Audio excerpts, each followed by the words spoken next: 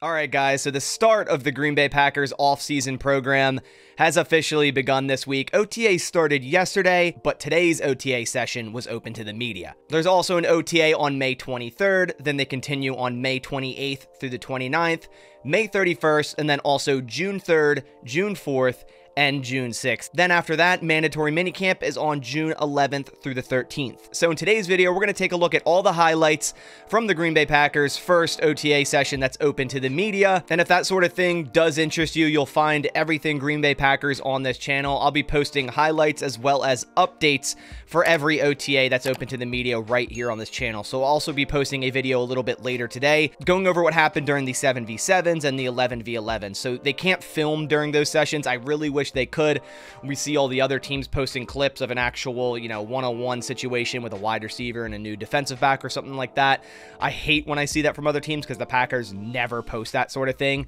So unfortunately, all we get is some highlights from the warm-ups, but still, nonetheless, it's fun to start to see all the new players or some players returning, how they're looking in this new season. So let's dive right into it. So first and foremost, I wanted to go over this clip and you'll see who it is in a second. That is JJ and Enagbare practicing.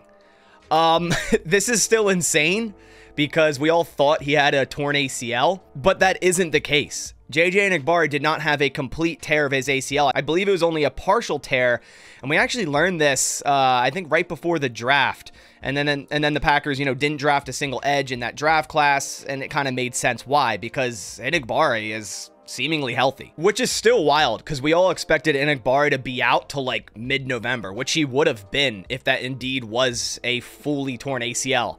I mean, you see him here running this drill and he looks good. He looks like there's no issue there. He's not even wearing a knee sleeve or a knee brace. Like, it looks like this guy never had an issue with his knee, which is absolutely crazy. And it's a great thing for this Packers defense because they're going to need that depth in that edge room. You already have Preston Smith, Rashawn Gary, Lucas Van Ness, even adding Brenton Cox into that list there. But you need more, right? You always needed more, and that was a concern with Enagbare's injury, but he seems healthy. In this clip, we get our first look of 2024 Jordan Love throwing to Romeo Doubs on a deep stop route here. We have a lot of clips of Jordan Love throwing in today's OTA session. Romeo Doubs looking good on this route. Nice hands, getting it down to his body, getting upfield. Again, these are unpadded practices, so only helmet and then a jersey and pants. So you can't take too much away from this, but it's still, again, nice to see these players moving around. You can see some players that, seemingly gained muscle or seem quicker, like Christian Watson, which we do have some clips from, but a nice little connection here. Jordan Love to Romeo Doubs. They were a consistent pair in 2023. And speaking of Christian Watson, here's a clip of him. It's going to be Jordan Love throwing him into basically a drag route that turns into a drag stop here. And there's more clips of Christian Watson, but, we know he saw a soft tissue expert in Madison this offseason to kind of get to the roots of why he keeps getting hamstring injuries. And judging by the limited clips we have from today, he looks really good. He looks like there's no issue with his hamstring or any soft tissue. Now, of course, you got to go through the entire offseason, and of course, when the actual play time starts, when preseason training camp and all that, that'll be a big telltale sign of if he can last through all of that. But he does look really good here. Here's a clip of Jordan Love throwing a deep corner route to Jayden Reed, and I have another angle of this, but just quickly wanted to show you the throw by Jordan Love. Nice, right over the shoulder, in stride there. And here's a clip of it, an angle from Jayden Reed's perspective, and man, just watching Jayden Reed, how fluid he is with his cuts, man, it's just a pleasure to watch, because something I enjoy the most is watching wide receivers work, because I really enjoy breaking down tape of wide receivers. I've played it myself, and I really like the intricacies that goes into playing the position of wide receiver, and just his simple cuts, as simple as that may look, it's harder than it looks. It's harder to be that fluid with your cuts. You're not raising or dropping your pad level too much, showing the DB where you're going.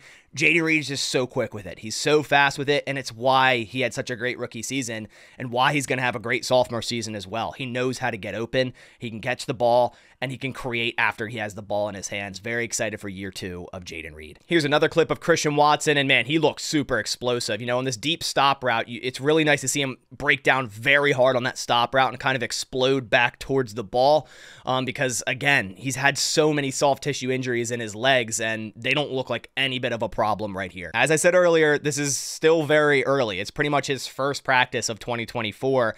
At least that's open to the media that we can see. They did practice yesterday, so that's a good sign as well. You know, Watson practiced yesterday, practiced today, and still looks just as explosive today here on this deep stop route. It's just so important for this guy to stay healthy in 2024. Like, if Christian Watson can stay healthy and continue to build on what he can do when he is healthy, man, he can be a very good wide receiver in this league. Here's another clip of Christian Watson kind of running a deep slant, getting a pass from, I believe, Michael Pratt.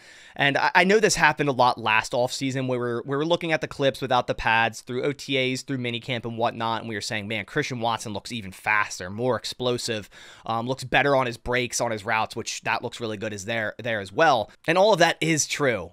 But as I said, he just needs to stay healthy, and I'm really hoping he can. And the specialist he sought out in Madison this offseason, I'm really hoping does help him. Here we have a clip of Jordan Love throwing a dig route to Grant DuBose, kind of a receiver we haven't talked about a lot. And honestly, he looks lighter.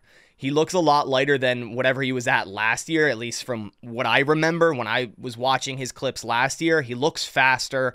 He looks lighter, which is great. Like, to see another guy that is still in the competition for, say, wide receiver 6, you know, between him and Malik Heath. I would say Bo Melton is that wide receiver 5, but this guy could still fight, right? This guy could still fight for a roster spot because it's not a given to Malik Heath by any means, or even Bo Melton. I'd say the first 4 guys are obviously roster locks, and I would even consider Bo Melton one. But, you know, say if the Packers want to keep 7 wide receivers, you know, Grant DuBose could definitely be that 7th guy, a 7th round draft pick last year out of Charlotte. I did a tape review on him. You know, he's a talented wide receiver, and if he got lighter and faster, man, he could definitely, you know, start to pop off in this year's offseason activities. Here we have a clip of both Jaire Alexander and Xavier McKinney doing a defensive back drill where they attack and try to strip the ball out of a ball carrier.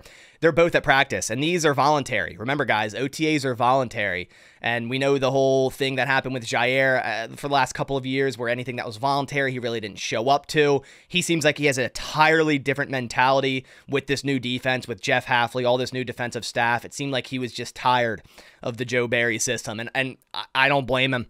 So now that we have a new system, and we kind of went over that issue with him last year where we had to suspend him, it seems like Jaire is reacting to that wonderfully.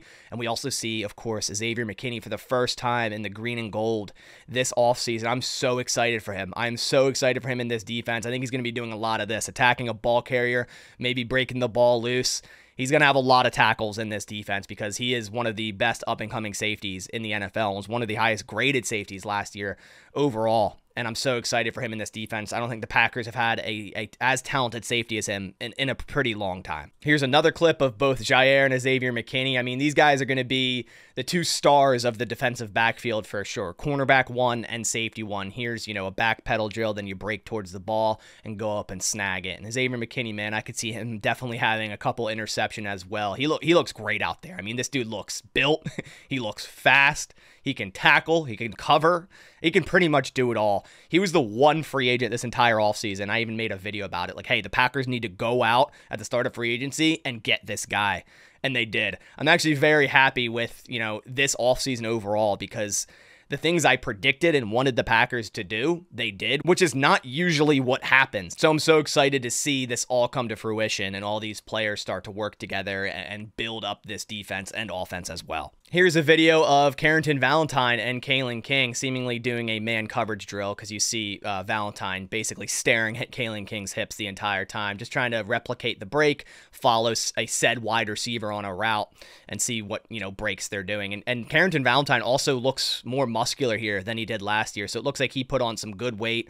Also nice to see Kalen King in the green and gold. I know he was there during the rookie mini camp a little bit, but he's a guy that, you know, under some circumstances could get some defensive snaps next season. Say if Keyshawn Nixon doesn't perform well or gets hurt and they want to keep Javon Bullard back deep, you know, Kalen King could very well slot in at nickel corner. I think that's where he'd fit in at the NFL level, is at nickel corner, and I think he was a great draft pick there in the 7th round. But then the other 7th rounder, Carrington Valentine, who had an awesome 2023 campaign for a 7th rounder, you know, right now it's his starting job to lose opposite Jaire Alexander. I would say at this point on the depth chart, he's over Eric Stokes just because of the availability ability, right? And he's been very available lately, and he had a good season, a good building block season in 2023. So I'm excited for his 2024 season, his sophomore year. So I'm going to play this clip with sound because it's linebacker coach Anthony Campanile is their new linebacker coach, coaching up both Edgerrin Cooper and Tyron Hopper here on this sled drill. And man, he's intense, and that's exactly what you want with a linebacker coach. So I'm going to let this play with just the sound on for right now.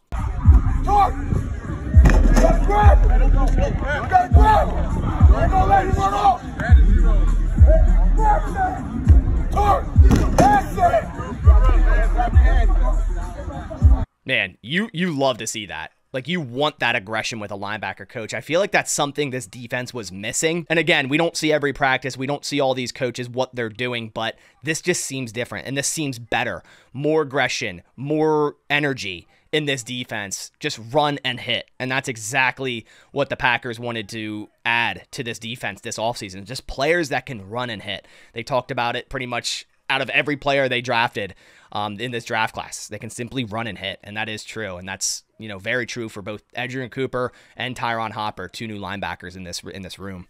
So those are all the highlights I have from the first OTA for the Green Bay Packers of 2024. As I said, I'll be making a video as well, going over the important notes from 7v7s and also 11v11s, which are actually going on right now as I speak. And further OTAs that happen this week, next week, all the ones that are open to the media, and we get highlights, we get clips, we get notes, that'll all be uploaded on this channel. So if you haven't already, definitely go down and click subscribe. But I appreciate you guys coming by to the channel. I'll catch you on the next one. And as always, go Pack Go.